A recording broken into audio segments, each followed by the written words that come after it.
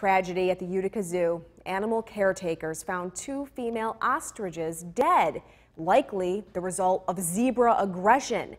I was at the zoo just last week and there was a sign posted about the zebras acting aggressively. The ostriches and the zebra have shared an exhibit for 7 years. The zoo's male ostrich, the survivor, is now separated from the zebras.